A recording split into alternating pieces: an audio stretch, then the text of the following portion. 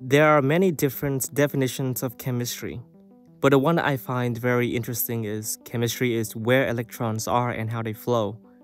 You can apply this definition to almost all chemical phenomena. In many cases, electron counting is always important because it can be used to predict and explain chemical bonding, the structure of molecules, and how reactive molecules are. There are several electron counting rules in chemistry, depending on the type of the molecules and the purpose of counting. For example, the octet rule is used for main group elements and small molecules such as carbon dioxide. The 18 electron rule is used for transition metal complexes. Huckel's rule is used for aromatic compounds, and Wade's rule is used for cluster compounds such as this boron cluster. In this video, I will talk about how to count electrons in transition metal complexes using the 18 electron rule. But first, let me go from the very fundamentals. What are transition metals? Transition metals are elements in this block of the periodic table.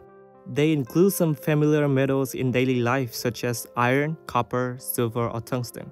These elements have one thing in common, that is a partially filled or incomplete d-subshell. Surrounding an ion of a transition metal by organic molecules called ligands, we will have a transition metal complex or a coordination complex. The variety in structures and the rapid ligand assembly or disassemblies are what make these compounds very useful in industrial and biological catalysis. Now, let's talk about the 18 electron rule and where it comes from. Take copper as an example for a transition metal. The electron configuration of copper is 1s2, 2s2, 2p6, 3s2, 3p6, 3d10, and 4s1. The easiest way for copper to have a stable noble gas configuration is to lose one electron. This would yield the configuration of 18 electrons. And now, let's do some examples of counting electrons in transition metal complexes. Here, we have molybdenum hexacarbonyl. This complex has a molybdenum metal center surrounded by 6 carbonyl ligands. First, we need to add electrons to the oxygen atoms so that they have 8 electrons around them. Next, we are going to cleave the metal ligand bonds that give each ligand 2 electrons. Now we need to find the charge of the ligand. Here, the formal charge of carbon and oxygen is 1 and -1. This makes the charge of the carbonyl ligand 0. Therefore, the total ligand charge is 0. The oxidation state of metal is equal to the overall charge minus the ligand charge. And here, it is 0. Next, the electron from metal center is equal to the group number minus the oxidation state. Since molybdenum is in group 6 and its oxidation state is 0, the electron from molybdenum is 6. Finally, the total electrons of the complex is the sum of the electrons donated from the ligands and the electrons from the metal. In this case, we have the total electrons of 18.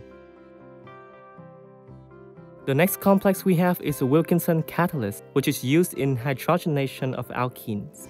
This complex has a rhodium metal center surrounded by 1 chloride ligand and 3 phosphine ligands. First, we need to add some lone pairs to the chlorine ligand. Then, we heterolytically cleave the metal ligand bonds. From the formal charges, we know that the phosphine ligands are neutral, and the chloride ligand has a negative charge. So the total ligand charge is -1, which makes the oxidation state of rhodium +1. Since rhodium is in group 9 and has the oxidation state of +1, the electron from metal in this case is 8. Now, because each ligand donates 2 electrons, the total electrons of the complex is 16. Transition metal complexes with 18 valence electrons are typically stable.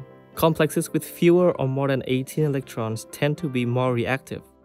Of course, there are several exceptions for this rule, but counting electron is one of the most fundamental ways to study the reactivity of transition metal complexes.